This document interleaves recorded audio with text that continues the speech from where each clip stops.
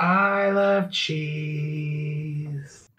Excluding vegans, we all love cheese. It's just that most of us are not willing to have our love of cheese turn our digestive tracts into a leaking sludge pipe. No. Orlin, look at this. You pooped yours?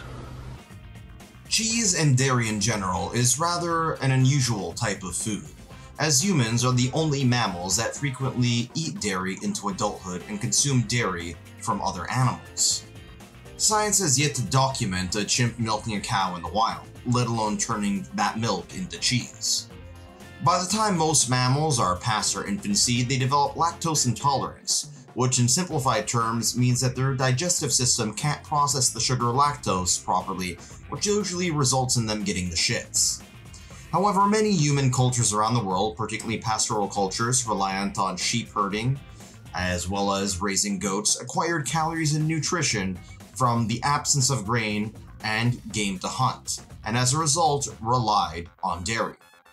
After generations, humans who consumed dairy would develop tolerance for lactose into adulthood at higher rates of cultures that did not. To this day, lactose intolerance can be found most commonly in cultures with less reliance on pastoralism, such as East Asia, a region of the world where dairy and cheese, by and large, does not play a prominent role in their diets. Dairy did not play an important role in the Americas and Australia, where domestic cattle, goats, and sheep did not live before the arrival of Europeans. The Andean peoples may have used llamas and alpacas for cheese production, but it's difficult to confirm since they didn't have any written language.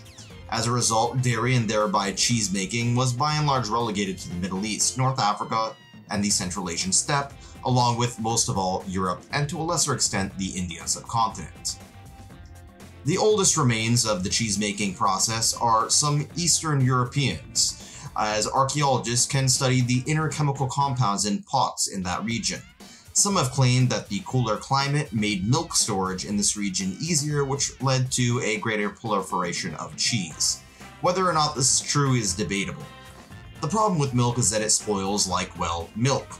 Moisture leads to pathogens and spoiling, so humans would squeeze the curdled milk and apply salt to reduce the water content to provide structure and longevity. In North Africa, harder cheese varieties were produced, which did not melt as easily and could be preserved with higher amounts of salt, which is common in North and West Africa. However, while salt is really good at killing harmful bacteria, in the time before mass pasteurization, it is also good at killing beneficial bacteria, which is essential for fermentation, along with the enzymes which could kickstart the process of curdling, resulting in whey, the liquid, and curds, which could be used to make cheese after draining the whey, through pressing the curds with salt and other ingredients, which results in cheese. Fresh, soft cheese were easier to make, but spoiled easily. Hard cheeses required more processing and molding, along with the removal of more whey. However, they last a lot longer. However, they also need to ripen into something in order to be really tasty and sharp. The first mention of cheese in written history was, of course, the Sumerians in what is now Iraq, the first true civilization.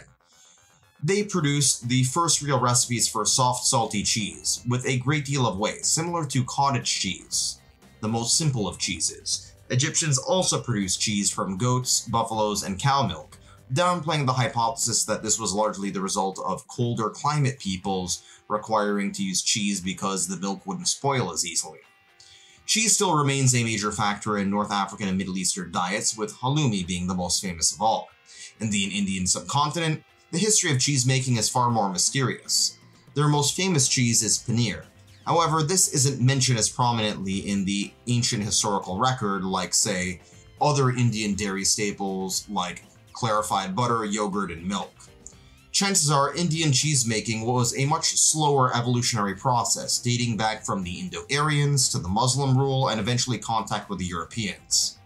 Speaking of Europeans, the Greeks believed that they learned the art of cheese-making from one of their ancient heroes, Aristeus, of which I am mispronouncing, who is said to have pioneered multiple crafts, cheese-making being one of them.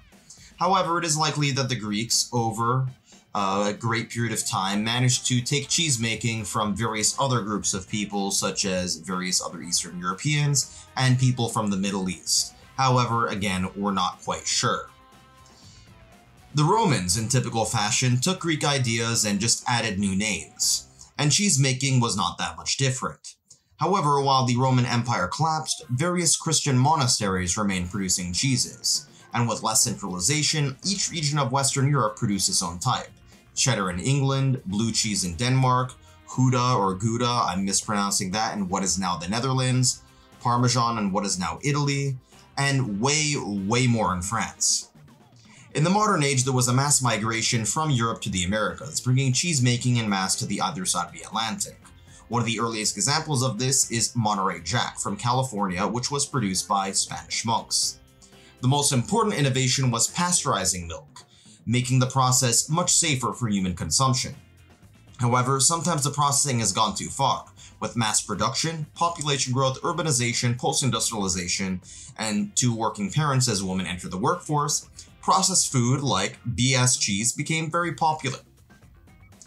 Given the existence of processed cheese, which is usually less than 2/3 real cheese, hence the name cheese product, and given the aforementioned socioeconomic circumstances, processed cheese proliferated, resulting in quite possibly one of the nastiest creations of the modern age.